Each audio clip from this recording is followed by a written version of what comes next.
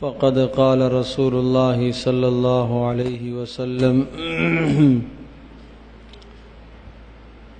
من كان له سعة فلا يضحي فلا يقربن مسجدنا او كما قال عليه الصلاة والسلام۔ نبی اکرم صلی اللہ تعالی وسلم کا فرمان گرامی ہے کہ جس آدمی کے پاس قربانی کرنے کی وسعت اور طاقت ہو اور وہ قربانی نہ کرے، وہ آدمی ہماری عیدگاہ میں نماز عید کے لیے حاضر نہ ہو۔ نبی اکرم صلی اللہ تعالی علیہ وسلم نے اس حدیث پاک میں اس آدمی کے لیے سخت وعید کا اعلان فرمایا ہے جو آدمی باوجود وسعت اور طاقت کے قربانی نہیں کرتا۔ حضرت صلی اللہ علیہ وسلم نے اس آدمی سے لا تعلقی اور براءت کا اظہار فرمایا ہے کہ وہ آدمی گویا کہ ہماری مساجد میں اور وہ آدمی ہماری عیدگاہ میں نہ آئے۔ جب آپ علیہ السلام نے یہ بتا دیا کہ وہ ہماری عیدگاہ میں نہ آئے تو اس کا معنی یہ ہے کہ کل قیامت میں نبی پاک صلی اللہ علیہ وسلم سے وہ آدمی سفارش کی توقع بھی نہ رکھے کہ نبی پاک صلی اللہ علیہ وسلم اس کے حق میں سفارش فرمائیں، اس لیے کہ اس نے اللہ تعالیٰ کے ایک بہت بڑے حکم کو چھوڑا ہے۔ بہت سارے لوگوں کے دل میں یہ خیال اور وسوسہ آتا ہے اور اہل باطل کی طرف سے یہ بات بار بار اٹھتی ہے اور شیطانی القاء اور وسوسے دل میں پیدا ہوتے ہیں کہ قربانیوں کے موقع پر اتنا مال خرچ کیا جاتا ہے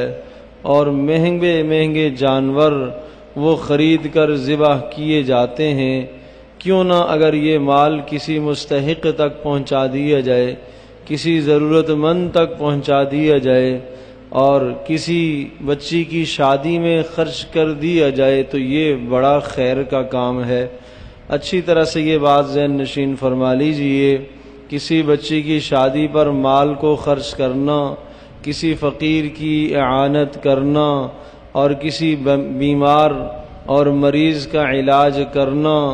اور اسی طرح سے کوئی بھی رفاعی کام کرنا، یہ سب کے سب خیر کے کام ہیں، لیکن یہ کام جب ہم کریں، جب ہم دیگر مال سے کریں، وہ مال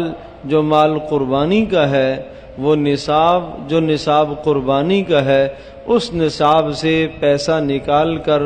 اگر ہم ان تمام مصارف پر خرچ کریں گے تو اللہ تبارک تعالیٰ کے یہاں ہم گناہگار قرار پائیں گے۔ یہ ایک ضابطہ ہے، اصول ہے۔ جس طرح سے آپ نے ابھی نماز پڑھی ہے، نماز کے لیے کچھ آداب ہیں، کچھ شرائط ہیں، نماز کے لیے کچھ سنتیں ہیں، کچھ ضابطے ہیں، ان ضابطوں کے مطابق آپ نماز ادا کریں گے تو آپ کی نماز ادا ہوگی۔ تو ذی الحجہ کے مہینے میں اور ذی الحجہ کی 10 اور 11 اور 12 یہ جو قربانی کے 3 ایام ہوتے ہیں، 3 دن ہوتے ہیں، نبی پاک صلی اللہ علیہ وسلم نے ارشاد فرمایا کہ ان 3 دنوں میں اللہ پاک کے نزدیک سب سے محبوب عمل جانور کا خون بہانا ہے۔ جانور کا خون گرانا یہ سب سے محبوب عمل ہے۔ اگر یہ بات نہ ہوتی تو نبی اکرم صلی اللہ تعالی علیہ وسلم ایک موقع پر 100 اونٹ ذبح نہ فرماتے۔ آپ علیہ الصلوۃ والسلام نے 100 اونٹ ذبح فرمائے قربانی کے موقع پر۔ یہ اس بات کی دلیل ہے کہ قربانی کی اپنی جگہ پر اہمیت ہے۔ اس میں کوئی شک نہیں کہ نبی پاک صلی اللہ علیہ وسلم جس ماحول اور معاشرے میں تھے وہاں بھی غرباء اور مساکین موجود تھے، لیکن نبی پاک صلی اللہ علیہ وسلم نے اللہ کے اس فریضے کو اور اللہ پاک کے اس حکم کو بجا لانے کے لیے اپنی امت کو یہ سبق دیا اور یہ سکھایا کہ دیکھو اپنی محبوب چیزوں کو اور اپنے پسندیدہ اور عمدہ مال کو اللہ کے راستے میں اس طرح سے قربان کیا جاتا ہے۔ آپ جانتے ہیں کہ قربانی ابراہیم علیہ السلام کی سنت اور ابراہیم علیہ السلام کا طریقہ کار ہے۔ انہوں نے تو اپنا بیٹا اللہ کے راستے میں قربان کرنے کے لیے لٹا دیا تھا۔ وہ علیحدہ بات ہے کہ اللہ تبارک تعالی نے اس بیٹے سے حکم کو پھیر کر ایک مینڈے کی طرف منتقل کر دیا، وہ اللہ کی منشا اور اللہ کی مرضی ہے۔ بہرحال یہ عرض کر رہا ہوں کہ قربانی کے دنوں میں سب سے محبوب جو عمل اللہ کے نزدیک ہے وہ جانور کا خون بہانا ہے۔ جس آدمی کے پاس وسعت اور طاقت ہے اور وہ اگر قربانی نہ کرے تو وہ آدمی گناہگار ہوگا۔ اب وسعت اور طاقت سے مراد کیا ہے؟ شریعت نے ایک نصاب مقرر کیا ہے۔ سونا، چاندی، نقدی، مال تجارت، یہ چار اموال زکوٰۃ کہلاتے ہیں۔ اگر یہ چاروں اموال جس آدمی کے پاس موجود ہیں اور جس پر زکوٰۃ لازم ہے تو اس پر قربانی بھی لازم ہے۔ آسان سا ایک ضابطہ تو یہ سمجھ لیجئے کہ اگر آپ ہر سال زکوٰۃ ادا کرتے ہیں تو آپ کو ہر سال قربانی بھی دینی ہی دینی ہے۔ اس کے لیے آپ کو نصاب تلاش کرنے کی ضرورت نہیں ہے کہ میرا نصاب پورا ہے یا نہیں ہے۔ آپ کے پاس مال موجود ہے، ہر سال آپ قربانی، ہر سال آپ زکوٰۃ ادا کرتے ہیں، لہذا ہر سال آپ پر قربانی بھی واجب ہوگی۔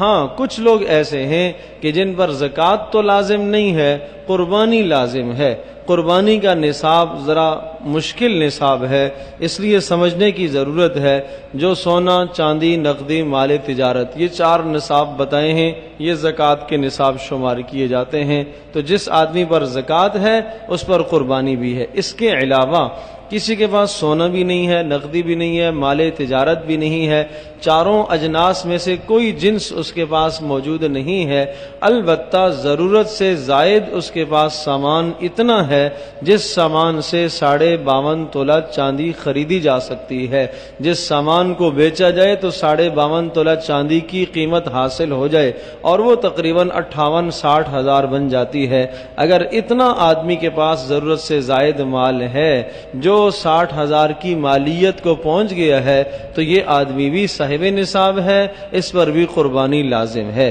اگر یہ قربانی نہیں کرے گا تو یہ گناہگار ہوگا۔ ضرورت سے زائد کون سا سامان ہوتا ہے؟ وہ کپڑوں کے جوڑے جو سال ہا سال استعمال نہیں ہوتے، اسی طرح سے گھر میں رکھے ہوئے برتن، گھر میں رکھا ہوا فرنیچر، گھر کے اندر خوبصورتی کے لیے جو چیزیں رکھی ہوئی ہیں، اور اسی طرح سے ٹی وی ہے اور ڈش ہے، اس قسم کی خرافات کی جتنی بھی چیزیں ہیں، یہ سب کا سب ضرورت سے زائد مال شمار ہوتا ہے۔ یہ سارا ضرورت سے زائد مال اگر آپ ملا لیتے ہیں اور اس کی مالیت 60 ہزار کو پہنچ جاتی ہے تو یہ آدمی صاحب نصاب ہے، زکوٰۃ والا نہیں، قربانی والا نصاب اس کا پورا ہے، لہذا اس پر قربانی لازم ہے۔ اب یہ علیحدہ بات ہے کہ یہ کہے گا کہ میرے پاس تو مال نہیں ہے، میرے پاس تو کیش نہیں ہے، میں کہاں سے قربانی ادا کروں؟ تو یا تو اپنے پاس سے وہ نصاب ختم کرے اور یا قربانی ادا کرے۔ بہرحال جب قربانی کا وجوب آ گیا ہے تو ہر حال میں اس کو قربانی کرنی ہی کرنی ہے، نہیں کرے گا تو گناہگار ہوگا۔ اسی طرح سے ایک پلاٹ جس میں ایک آدمی رہائش پذیر ہے، اس کے علاوہ جو دوسرا پلاٹ اس کے پاس موجود ہے تو یہ آدمی صاحب نصاب شمار کیا جائے گا، اس پر قربانی لازم اور واجب ہے۔ اسی طرح سے وہ افراد جنہوں نے اپنی شادی کے لیے پیسہ روک کر رکھا ہوا ہے، فی الوقت وہ ان کی ضرورت نہیں ہے، یا اسی طرح سے آئندہ 1 مہینے کے بعد 2 یا 4 یا 6 ماہ کے بعد کوئی پیسہ اسے کام آنے والا ہے، فی الوقت اس کی وہ ضرورت نہیں ہے، تو یہ آدمی بھی صاحب نصاب شمار کیا جائے گا، اس پر بھی قربانی لازم اور واجب ہے۔ وہ پیسہ جو آدمی کسی جگہ پر جمع کیے ہوئے ہے وہ اس کی ملکیت ہے، اس پر قربانی لازم ہے۔ وہ پیسہ جو آدمی نے کسی کو ادھار دیا ہوا ہے اور اس پیسے کی ملنے کی 100% امید اور توقع ہے، گو کہ فی الوقت اسے نہیں مل رہا، اسے 4 مہینے کے بعد ملنے والا ہے، لیکن وہ اس کا اپنا پیسہ ہے، 100% ملنے کی امید اور توقع ہے، تو وہ آپ کا مال ہے، اس پر قربانی اگر وہ نصاب کو پہنچ جاتا ہے، یعنی 60 ہزار کی مالیت کو وہ پیسہ پہنچ جاتا ہے جو آپ نے دیا ہوا ہے کسی کو ادھار کے طور پر، تو آپ صاحب نصاب شمار کیے جائیں گے، قربانی لازم ہے۔ اسی طرح سے باہمی جو BC وغیرہ ڈال کر جو پیسہ جمع کیا جاتا ہے، اس میں صورتحال یہ ہوتی ہے کہ جو پیسہ 4 6 10 20 افراد مل کر وہ سارے کے سارے ارکان مل کر پیسہ تھوڑا تھوڑا جمع کرتے رہتے ہیں، تو اس میں تفصیل یہ ہے کہ اگر آپ نے اپنی BC وصول کر لی ہے اور وہ پیسہ آپ سے خرچ ہو گیا ہے، تو اب جتنا مال آپ نے دینا ہے، جتنی قسطیں آپ نے جمع کروانی ہیں، وہ تمام قسطوں کے آپ مقروض ہیں۔ مثال کے طور پر 1000 روپے کی 10 قسطیں ایک آدمی نے جمع کرانی ہیں، تو وہ 10,000 کا مقروض ہے۔ اور اگر جناب اس نے وہ پیسہ لے لیا اور اس کے پاس موجود ہے تو بھی وہ اس کی اپنی مالیت ہے، نصاب اگر پورا ہے تو قربانی اس پر بھی لازم آئے گی۔ اسی طرح سے اگر ابھی اس نے قسط وصول نہیں کی ہے لیکن اس کا پیسہ جمع ہے، اور یوں سمجھ لیجئے کہ یہ اتنی قسطیں جمع کروا چکا ہے کہ وہ ساری مالیت 60,000 سے اوپر چلی گئی ہے۔ جو پیسے اس نے جمع کروائے ہیں اور 4 مہینے کے بعد 6 مہینے کے بعد اس کا نمبر آنے والا ہے، اس نے جو پیسے دیے ہوئے ہیں وہ 60,000 کی مالیت کو پہنچ جاتے ہیں، تو بھی یہ آدمی صاحب نصاب شمار کیا جائے گا، اس پر قربانی لازم اور واجب ہے۔ جب قربانی لازم اور واجب ہے تو پھر اس کا ادا کرنا بہرحال ضروری ہے۔ نبی اکرم صلی اللہ علیہ وسلم نے اپنے اعمال سے اور اپنے اقوال سے امت کو یہی سبق دیا اور یہی درس دیا کہ جس آدمی پر قربانی لازم اور واجب ہے وہ قربانی ہر حال میں کرے، خواتین پر بھی اور مردوں پر بھی۔ گھر کے سربراہان اگر سب کی جانب سے جانور لے کے آتے ہیں، خرید کے لاتے ہیں، تو جو افراد گھر کے اندر صاحب نصاب ہیں ان تمام سے اجازت لینا ضروری ہے۔ اگر صاحب نصاب نے اجازت نہیں دی اور نہ ہی آپ نے ان سے اجازت لی، گھر کا سربراہ بازار چلا گیا اور منڈی سے جا کے ایک جانور خرید کے لے آیا، اس نے یہ متعین نہیں کیا کہ میری بیوی کا بھی حصہ ہے، بیٹی کا بھی حصہ ہے، بیٹے کا بھی حصہ ہے، تو جن افراد پر قربانیاں واجب تھیں ان کے حصے اگر متعین نہیں ہوں گے اور انہوں نے آپ کو خریدنے کا وکیل بھی نہیں بنایا تو اس طرح سے ان کی قربانیاں ادا نہیں ہوں گی۔ اس لیے جو آدمی صاحب نصاب ہے یا تو وہ خود جانور خریدے، نہیں خرید سکتا، خود نہیں جا سکتا، تو جو خریدنے کے لیے جائے گا اسے صراحتاً کہے، اسے وکیل بنائے، اسے کہے کہ آپ میرے لیے بھی جانور قربانی کا خرید کر لائیے گا۔ اور اگر آپ نے وکیل نہیں بنایا، آپ نے کہا نہیں، اس نے آپ سے پوچھا نہیں، از خود خرید کے لے آیا ہے، تو اس طرح سے قربانی ادا نہیں ہوگی۔ اس بات کا خاص خیال رکھا جائے۔ نبی پاک صلی اللہ علیہ وسلم کی شریعت مطہرہ میں جو مسائل کے آداب بتائے گئے ہیں ان آداب کی رعایت رکھی جائے۔ آپ علیہ الصلوۃ والسلام نے جانوروں کے متعلق بھی یہ تفصیل بتائی ہے۔ جو قربانی کے جانور ہیں، قرآن مجید میں آیا احلت لکم بہیمۃ الانعام، چوپائے تمہارے لیے حلال ہیں، اور بہیمہ کا لفظ، الانعام کا لفظ ان جانوروں پر بولا جاتا ہے جو پالتو جانور ہیں، جن جانوروں کو عام طور پر آدمی گھر میں پالا کرتا ہے اور وہ انسانوں سے مانوس ہوتے ہیں۔ چنانچہ وہ بھیڑ بکری ہے، اور اسی طرح سے گائے بیل ہے، اور اسی طرح سے اونٹ اور اونٹنی ہے۔ یہ جانور قربانی کے جانور شمار کیے جاتے ہیں۔ جو چھوٹے جانور ہیں، بھیڑ بکری، بکرا بکری اور اسی طرح سے دمبا یا بھیڑ، یہ جو 4 قسم کے جانور ہیں، ان جانوروں کی عمر کے لیے سال کا پورا ہونا ضروری ہے، سال کا پورا ہونا ضروری ہے۔ بکرے کے لیے 1 سال، بکری کے لیے 1 سال۔ البتہ بھیڑ اور دمبے میں یہ گنجائش دی ہے، ترمذی کی روایت ہے، نبی پاک صلی اللہ علیہ وسلم نے وہاں یہ گنجائش دی ہے کہ اگر بھیڑ اور دمبا وہ 1 سال کا نہیں ہے، سال سے کچھ دن کم کا ہے، شرط یہ ہے کہ 6 ماہ سے اوپر کا ہو، 6 ماہ سے اوپر، سال سے کم کا ہے۔ اگر اسے سال والوں میں کھڑا کیا جائے تو وہ ان کے برابر کا لگتا ہے تو یہ قربانی کے لیے جائز ہو جائے گا۔ لیکن اگر بچڑا، بیل یا اسی طرح سے اونٹ جو اس کی عمر ہے، اس عمر سے 1 دن بھی اگر کم ہوگا تو قربانی جائز نہیں ہوگی۔ مثال کے طور پر گائے بیل کی جو عمر بتائی ہے وہ 2 سال کی بتائی ہے، اونٹ اونٹنی کی جو عمر بتائی ہے وہ 5 سال کی عمر بتائی ہے۔ اگر اونٹ اونٹنی 5 سال سے 2 دن بھی کم ہیں،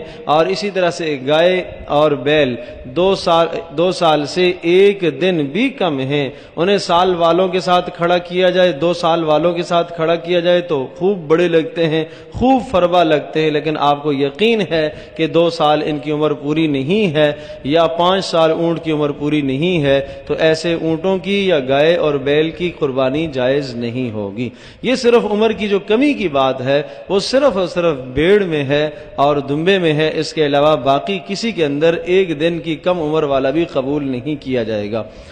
ہاں اس میں البتہ یہ ہے کہ ہمیں تو تاریخیں ان کی یاد نہیں ہیں کہ اس کی عمر سال ہو گیا نہیں ہوا، تو اس کی بہترین جو علامت بتائی گئی ہے وہ جانور کے دانتوں کا گرا ہوا ہو جانا، پہلے جو دانت ہیں اس کے گر گئے ہوں اور دوسرے والے دانت اس کے بڑے والے وہ آگے ہوں، یہ اس بات کی پہچان ہے اور علامت ہے کہ یہ جانور اب بلوغ کو پہنچ گیا ہے اور اس کی وہ عمر ہو گئی ہے جو عمر قربانی کے لیے مطلوب ہے۔ اگر دانت گرے ہوئے نہیں ہیں اور آپ کے اپنے گھر کا پلا ہوا ہے، آپ کے جاننے والے نے آپ کو پال کے دیا ہے اور آپ کو اس کی بات پر بھروسہ اور یقین ہے، وہ کہہ رہا ہے کہ ہاں سال ہو گیا، اس کی عمر پوری ہے، لیکن اس نے اگر دانت نہیں گرائے تو بھی قربانی ہو جائے گی۔ لیکن عرض کر رہا ہوں کہ سال کا پورا ہونا اصل ہے، دانت کا گرا ہونا اصل نہیں ہے۔ دانت کا گرا ہوا ہونا یہ اس کی پہچان اور علامت ہے۔ تو اگر وہ آپ کو بتا رہا ہے، لیکن شرط یہ ہے کہ وہ باعتماد آدمی ہو، چونکہ آج کل وہ سچائی کا اعتبار ہے نہیں ہے۔ آپ منڈی میں جائیں گے، وہاں ہر فروخت کرنے والا بیچنے والا یہی کہہ رہا ہوتا ہے کہ جناب عمر پوری ہے، جناب سال کا ہو گیا ہے، تو اس قسم کی باتوں کا اعتبار نہ کیا جائے۔ ہاں اگر کوئی مستند آدمی اور مضبوط آدمی آپ کو بتا رہا ہے اور جس نے اپنے گھر کے اندر پالا ہے، وہ صادق اور سچا آدمی ہے، نیک آدمی ہے، تو بہرحال شریعت کا حکم ہے کہ اس آدمی کی بات کا اعتبار کر لیا جائے، اور ایسے جانور کی جس نے ابھی دانت نہیں گرائے لیکن بقول اس کے کہ اس کی عمر پوری ہے تو اس کی قربانی جائز ہو جائے گی۔ پھر یہ بات بھی ذہن نشین فرما لیجئے کہ نبی اکرم صلی اللہ علیہ وسلم نے چھوٹے جانور کے متعلق یہ بتایا کہ یہ تو ایک آدمی کی جانب سے ہوگا، اور جو بڑا جانور ہے، بڑے جانور کے متعلق آپ علیہ السلام نے ارشاد فرمایا کہ یہ 7 افراد کی جانب سے کفایت کر لیتا ہے۔ 7 افراد کی جانب سے کفایت کرنے کا مطلب یہ ہے کہ اگر 7 اس میں شرکا ہو جاتے ہیں تو ٹھیک ہے، وہ 7 قربانیاں سمجھی جائیں گی، لیکن اگر ایک آدمی بڑے جانور کو سارا اپنی جانب سے کرتا ہے تو بھی اسے اجازت ہے، 2 آدمی مل کے کر لیتے ہیں تو بھی اجازت ہے، 3 آدمی مل کے کر لیتے ہیں تو بھی درست ہے، لیکن 7ویں حصے سے کم اگر کسی کا حصہ ہوگا تو اس کی قربانی جائز نہیں ہوگی۔ پھر آپ کے ساتھ جو شرکا 7 ہیں، ان 7 شرکاء کے لیے یہ بھی ضروری ہے کہ سب کا مال حلال طیب پاکیزہ مال ہو۔ آپ کو تفتیش کرنے کی اجازت نہیں ہے، آپ اس کے مکلف نہیں ہیں کہ آپ اس سے پوچھیں کہ آپ کا کیا کاروبار، کیا روزگار ہے۔ اگر آپ کو معلوم ہے کہ اس کی آمدنی حرام ہے تو پھر اس آدمی کو آپ اگر اپنے قربانی میں شریک کریں گے جانور میں، تو اس سے باقی افراد کی قربانی بھی متاثر ہو جائے گی، باقی بھی کسی کی قربانی نہیں ہوگی۔ اسی طرح سے 7 میں سے اگر ایک کی نیت خراب ہے تو بھی کسی کی قربانی نہیں ہوگی، اس لیے نیت کی تجدید کروائی جائے، اللہ کی رضا کے لیے ہم قربانی کر رہے ہیں۔ اسی طرح سے 7 افراد میں سے ایک آدمی غیر مسلم ہے اور جو نبی پاک صلی اللہ علیہ وسلم کی رسالت کا اقرار نہ کرے، یا آپ علیہ الصلوۃ والسلام کے صحابہ کو سب و شتم کرتا ہے، گالیاں دیتا ہے، یا معاذ اللہ ثم معاذ اللہ قرآن مجید میں وہ تحریف کا قائل ہے، یا حضرت محمد صلی اللہ علیہ وسلم کو وہ آخری نبی تسلیم نہ کرتا ہو، ایسے آدمی کو بھی اگر آپ نے اپنی قربانی میں شریک کر لیا تو 7 شرکاء میں سے کسی ایک کی بھی قربانی درست نہیں ہوگی۔ تو ان مسائل کو اچھی طرح سے سمجھا جائے اور اس کے مطابق اپنی قربانیاں کی جائیں، تاکہ ہماری قربانیاں اللہ پاک کے یہاں بے انتہا اجر و ثواب کا ذریعہ بن جائیں۔ اللہ پاک ہم سب کے لیے عمل کرنا آسان فرمائے۔